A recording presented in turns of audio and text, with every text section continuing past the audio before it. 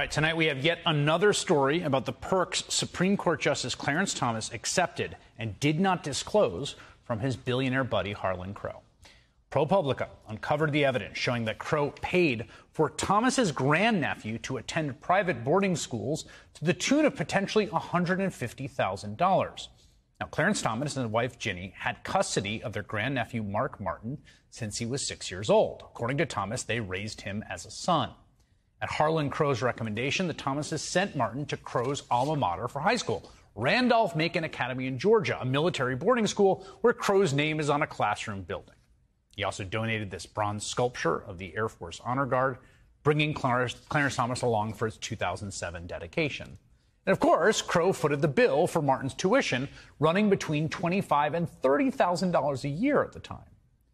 When Martin transferred to a completely different boarding school in his junior year, Harlan Crow still paid $6,200 a month, as you can see on this bank statement. Now, that is certainly a nice thing to do for a young man from an underprivileged background and the family supporting him. But of course, the Thomases are not just any family. Clarence Thomas, as a justice on the highest court of the land, is required by law to disclose most gifts. And in fact, Thomas did disclose an earlier gift for his grandnephew's education. In 2002, Thomas reported receiving $5,000 from another friend, Earl Dixon. But he somehow never disclosed any of the tuition payments made by the Crows just a few years later. For his part, Harlan Crow is defending his actions. His office released a statement saying, in part, quote, "Harlan Crow has long been passionate about the importance of quality education and giving back to those less fortunate, especially at-risk youth." A friend of Justice Thomas also released a long statement on the matter, arguing it is a, quote, "malicious story, shows nothing except for the fact that Thomases and Crows are kind, generous, and loving people who tried to help this young man." The statement also confirms that Harlan Crow did pay for Martin's first year at Randolph-Macon Academy and a year at his other boarding school in Georgia. I should note, the friend who wrote that long statement is the man depicted in the center of this painting. Harlan Crow, far right, commissioned this artwork to commemorate the time spent at his Adirondack resort every summer with Justice Clarence Thomas, second from the right. Now, let's just take a step back for a moment, consider the nature of this relationship between Harlan Crow and Clarence Thomas. They call it a dear and deep friendship, and I am not a party to it, so I cannot say one way or the other. But I can say it sure seems like a strange kind of friendship. According to Crow, it is a friendship that began when the billionaire offered the justice, he was already a justice, a ride on his private jet. It is a friendship in which Crow regularly takes Thomas and his wife and the grandnephew they raised as a son on six-figure vacations around the world on his yacht. Crow also purchased the justice's mother's house, spent tens of thousands of dollars to fix it up, and allows her to live there to this day rent-free. And now we know that Crow also paid for the tuition of the adopted son of Clarence Thomas. There is a word for this kind of relationship in English. It is called a benefactor. Obviously, for someone who is supposed to be an independent arbiter of justice on the highest court in the land, having a benefactor raises some questions about your impartiality and your independence. Even Crow himself does not seem to deny the true nature of this relationship. In an oddly honest-seeming interview, Crow was asked if he would still be friends with Thomas if Thomas was not a Supreme Court justice. Crow answered, quote, "It's an interesting, good question. I don't know how to answer that. Maybe not, maybe yes, I don't know." And when asked if he ever considered their friendship to be a quid pro quo, Crow did not say no. Instead, he replied, quote, "Every single relationship, a baby's relationship to his mom, has some kind of reciprocity." I have to say, it's a little unclear just who is nursing at whose breast in this metaphor. Senator Peter Welch is a Democrat of Vermont. He serves on the Judiciary Committee, called for a code of conduct for Supreme Court justices in the committee's hearing on Tuesday, and he joins me now. Senator, do you think these payments should have been disclosed, and do you think they're appropriate? I think they should have been disclosed, and they're totally inappropriate. I mean, that was a really damning introduction that you gave. You know, the Supreme Court used to be our most respected institution. 20 years ago, 2/3 of the American people looked up to it. Today, 2/3 of the people look down on it.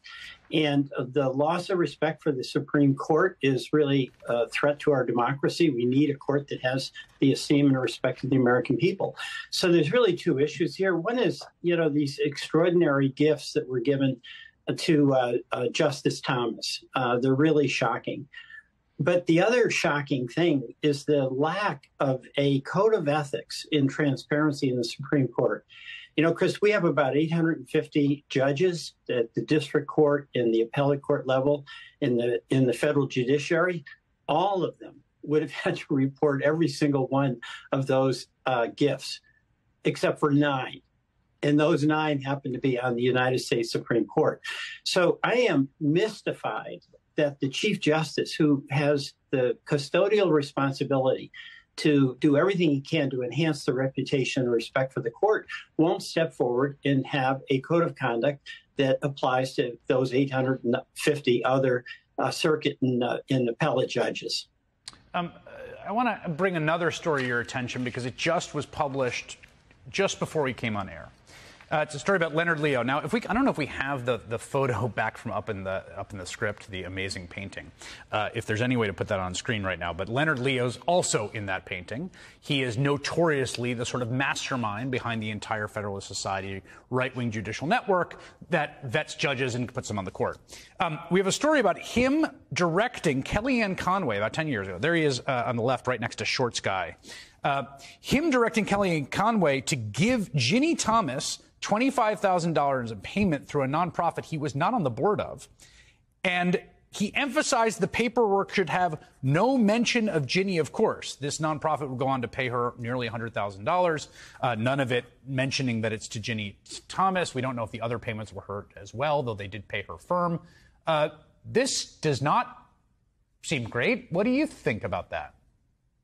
Well, I'd use the word deceit. I'd use the word cover up. I'd use the word evasion.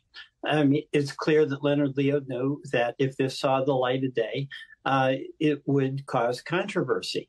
And the bottom line here is that the court is getting itself in an immense amount of trouble, and that's bad for our democracy. Whatever the relationship is with Thomas and his benefactor, it's a pretty shocking thing to be getting vacations on yachts in Greece, in New Zealand, to be flying on private jets and have that not be known. And obviously, the whole Federalist Society relationship is something that's extraordinarily important. It's been very discouraging. I'm on the Judiciary Committee now, as you know, but I've watched those Judiciary Committee hearings before, and when these nominees are put forward, the Judiciary Committee is an afterthought. The Federalist Society is the interview that really matters for those folks to get the imprimatur for approval on the Republican side. And that has been a long-term, concerted, and unfortunately effective effort by Leonard Leo. And we have to have a Supreme Court in this country that people respect. It's really important. And anything that any one of those justices does that erodes the confidence that our people are all entitled to, that the decisions are on the level, is wrong. The chair of your committee, Senator Dick Durbin of Illinois, has written several letters, I believe, to the Chief Justice. He's called on the Chief Justice to launch an investigation, to police the court more thoroughly. The Chief Justice rebuffed an invitation to come testify. Is that sufficient to put this on the Chief Justice? It is, actually. I mean, first of all, if the Chief Justice doesn't act, we can't. And what I want to make clear is that when it comes to the judicial decisions, Congress has to stay out. The court has the authority to make those decisions. But Congress has other authority, and that includes, with respect to the judiciary and the executive, setting salaries, setting ethical codes, setting what jurisdiction is appropriate for the court. So there's a role that the legislative body plays in our system of checks and balances.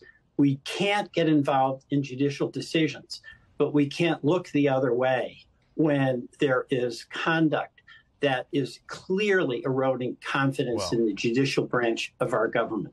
I don't know anything in particular, but just based on what we've seen in the last few weeks, my suspicion is that there'll likely not be the end of this. We'll see. Senator Pierre Welch of Vermont, come back anytime. Thank you very much. Today in North Carolina, the Republican-controlled legislature approved a 12-week abortion ban that looks like it's going to become law. Up until last month, Republicans held majorities in both the State House and the Senate, but anything they passed could be vetoed by the Democratic Governor Roy Cooper.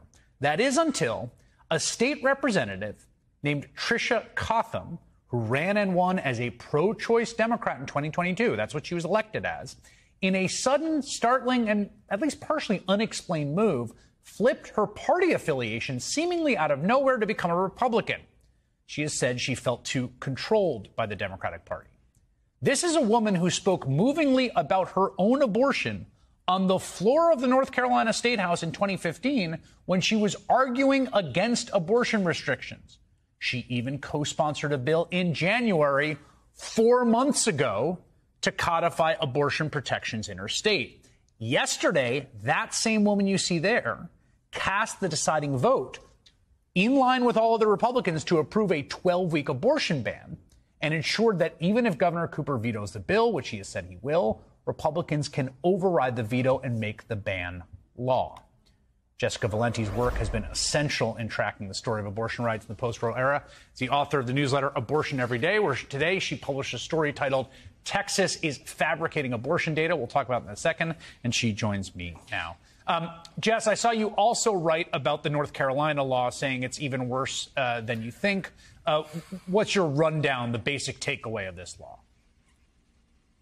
Sure. They are trying very, very hard in North Carolina to make this bill come across as if it's a moderate bill. They're calling it things like common sense, reasonable. One of the sponsors even said it's not an abortion ban, it's a pro-life plan, because they know just how much Americans and voters in North Carolina don't want abortion to be restricted. And so they're trying to make it seem like it's super moderate, super common sense, when in fact it's pretty old school. It's a very old school punitive abortion ban. It has mandates that make women look at ultrasounds, listen to fetal heartbeats while the doctor explains the ultrasound, really sort of old school Republican stuff that is not moderate, not reasonable in the slightest.